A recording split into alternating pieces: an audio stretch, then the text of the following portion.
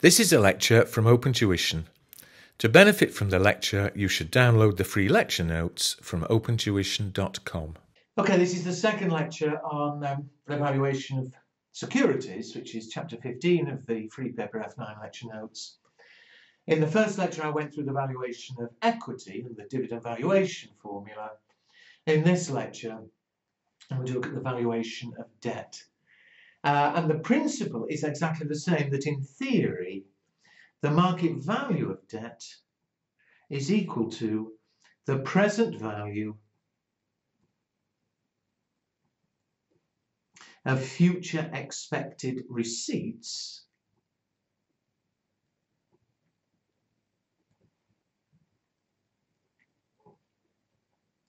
discounted at the investor's required rate of return.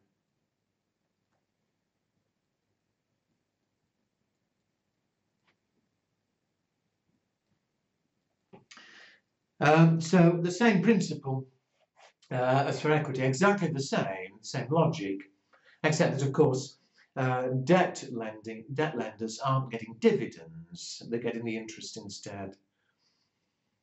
And how we work out the value depends on whether it's irredeemable or redeemable debt. So first of all, irredeemable.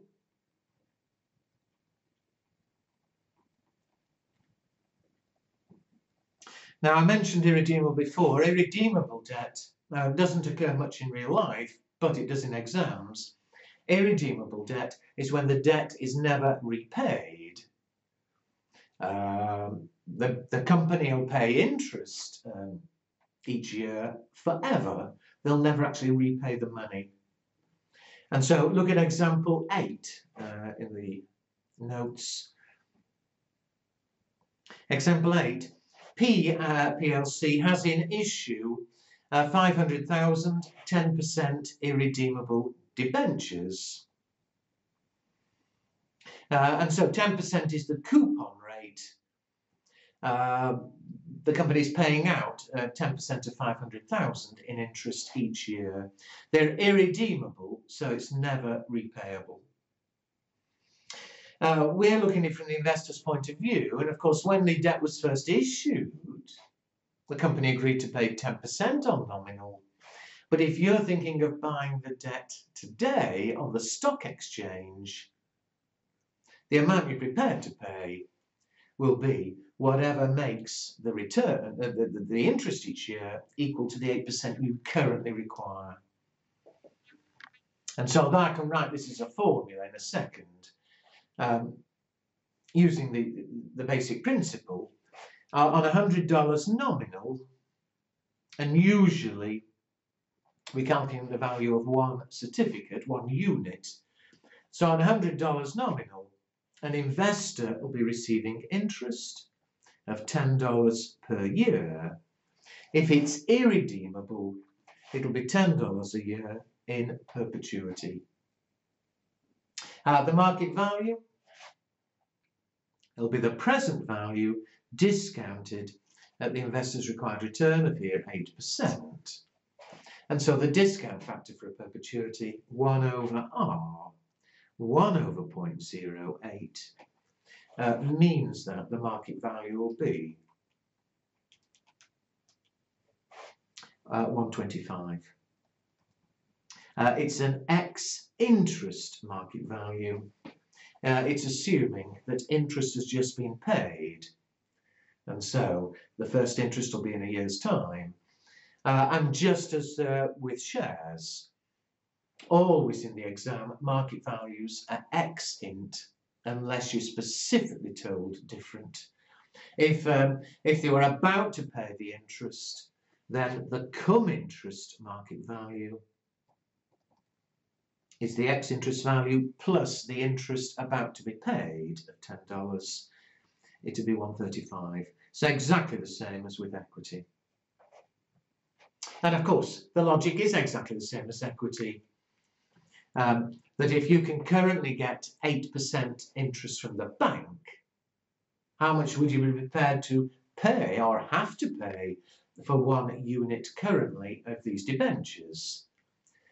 They're giving $10 a year, and so you'll have to pay whatever makes the $10 a year 8%. And of course, if you invest 125 at 8% interest, you'd need $10 a year. That's what this is giving. And it's perfectly practical. As general interest rates go up and down, the market value of debt goes up and down. You know, just suppose for the same example, general interest rates went up to, let's say, 12%. Well, if general interest rates, if you get 12% from the bank, you're only be prepared to buy these debentures, provided they were giving 12%. And so 12%, $10 a year, 1 over the required return, would give a market value of 83.33. And I say that's exactly how things go in real life. That as general interest rates go up and down, the market value of debt goes up and down. And because again, if you can get 12% from the bank, you're only prepared to pay $83 for these debentures, because the return of $10 a year you'd be getting would be a 12% return on your investment. By all means, learn that as a formula, and I've written it down. The market value is the interest, the coupon rate, divided by KD, where KD is the investor's required rate of return. So, you know, back to the original 8, the coupon rate, the interest on $100 nominal is 10. KD, the required return, 0.08. The market value, therefore, 125. Oh, I spent enough time there, but there is another example, example 9. Just let's check. They've got an issue 1,000,000, 6% debentures. The required return is 12%. And so, for $100 nominal, the market value, the coupon rate, the interest, $6 a year, over the required return, KD 12%, means, is that 50? 6 divided by 0.12? Yeah, the market value be 50 PC X int. $50 for every $100 nominal. Okay, well that's irredeemable. However, where there's slightly more work involved is suppose it's redeemable debt. And I did remind you before, redeemable is when the debt is going to be repaid. So you get interest each year until the date of repayment, and then you'll get the repayment. And here, as you'll see, there's no formula. This one we have to do from first principles, that the market value is the present value of future expected receipts, discounted at the required rate of return. Look at example 10. As in issue, 400,000, 8% debentures redeemable in 5 years' time at a premium of 10%. Investors require a return of 12% per year. Well, on $100 nominal, what receipts would you expect? You'll expect to get interest each year, the coupon rate 8%, so $8 a year for 5 years, for every year up to repayment. In addition, in 5 years' time, there'll be the repayment. It's at a premium of 10%, and remember I did say this in an earlier chapter, if debt is repaid at a premium, it's always at a premium on the nominal value. So the nominal value is 100, a premium of 10%, they'll be repaid 110. So if you were thinking of buying these debentures today, Those are your expected receipts. The required return is 12%. The market value is the present value discounted at 12%. So baby discounting, we spent enough time discounting before. The $8 a year is an annuity for 5 years. The 5-year annuity factor at 12% is 3.605.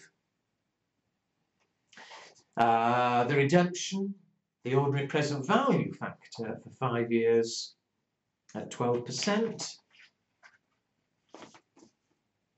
is 0.567. And so the present values, 8 times 3.605 is 28.84. 110 times 0.567, 62.37. And so the total present value, the market value,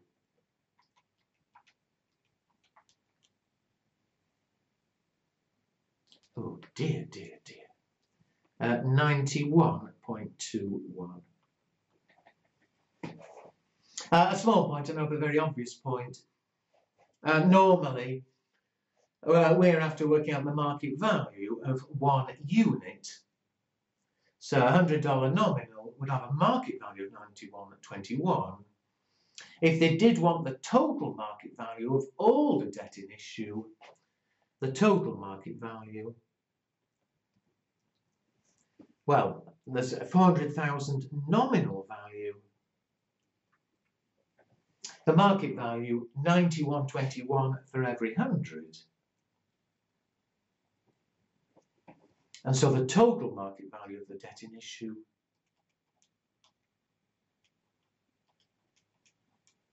today would be 364,840.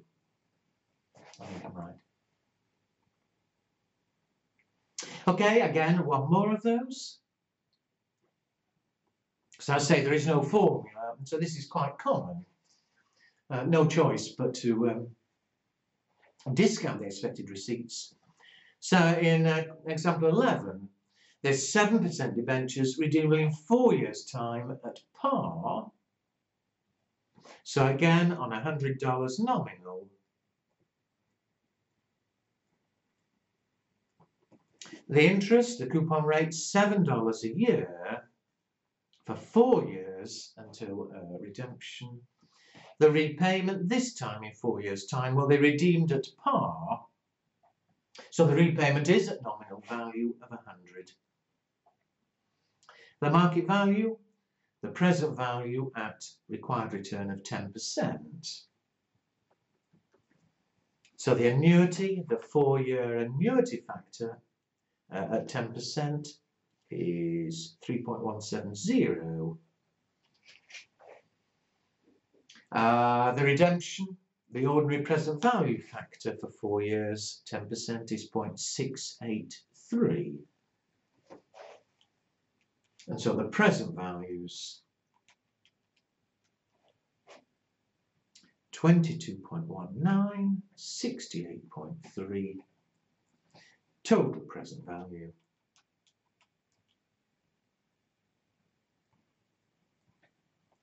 90.49 for every unit. Okay, finally, let's make this slightly bit more interesting. Still redeemable debt, but suppose it's convertible.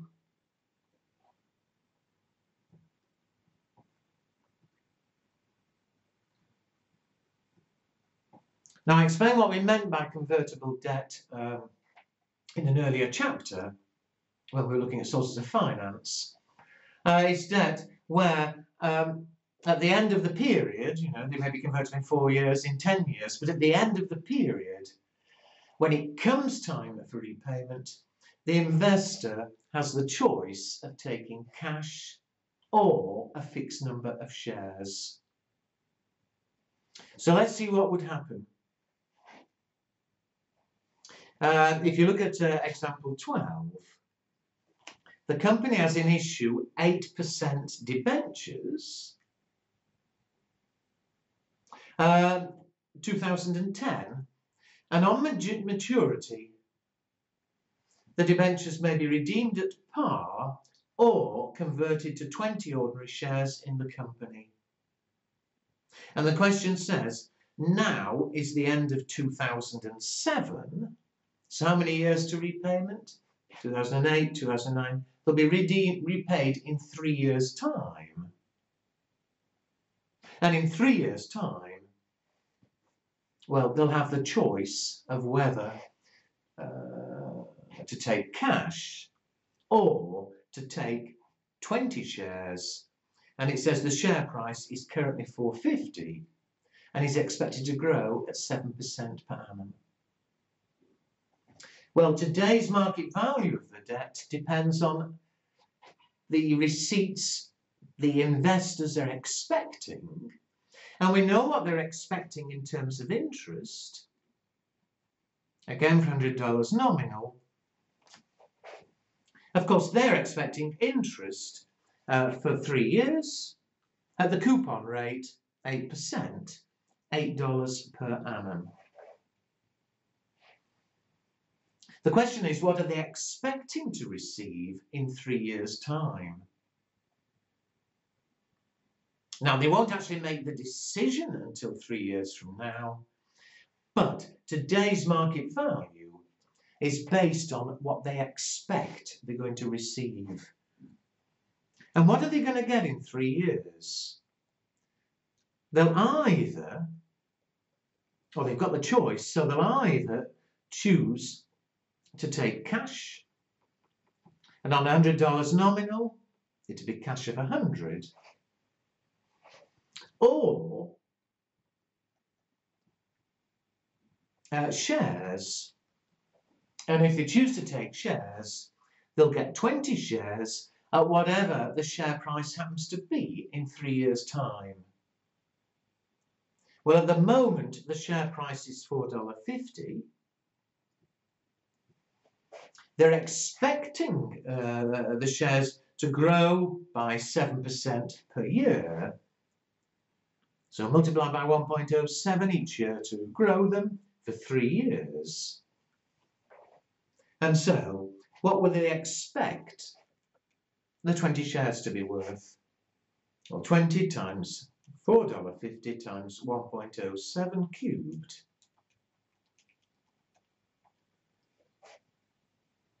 gives me 110.25.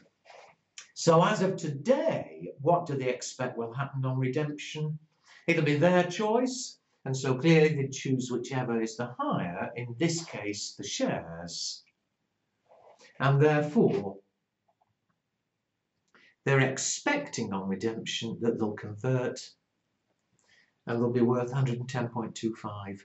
And remember, if they take the shares, it'll be then up to them whether they keep them or sell them. But they currently expect it'll be worth 110.25. The market value, discount at their required return, so the present value at 10%. And now we're back to an ordinary redemption question. That the annuity factor for 3 years at 10% is 2.487. For the redemption, 3 years' time, the ordinary 3-year factor at 10% is 0.751. And so the present values, 8 times 2.487 is 18.90. The conversion, 110.25 times 0.751, 82.80. So the market value for $100 nominal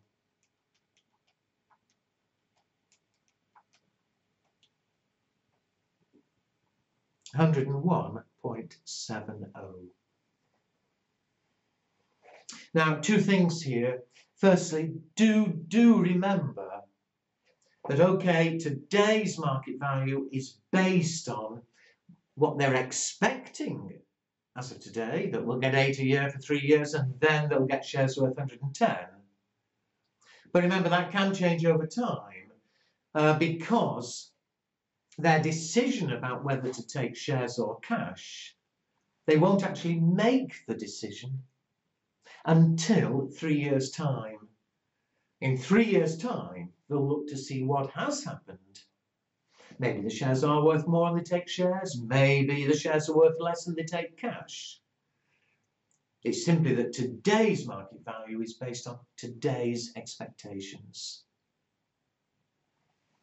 Secondly, you'll see the question asks, what is the current market value? And there it is. It also asks for something called the conversion premium.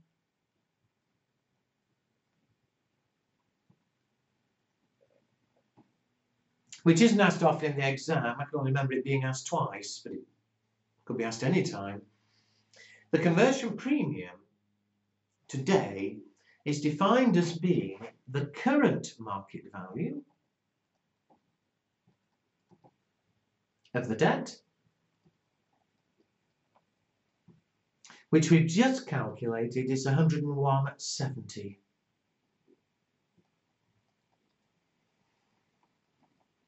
Less today's market value of the shares they would get. The current market value of the shares that they get on conversion. Well, how many shares would they get if they converted? It's 20. And what's the current market value? It's $4.50. And therefore the current market value of the shares is 90. Obviously, they're not converting today at all. They wait 3 years, they'll get interest. As things stand, they think they will convert and get more. But the conversion premium today is the difference, which is $11.70 per $100 nominal.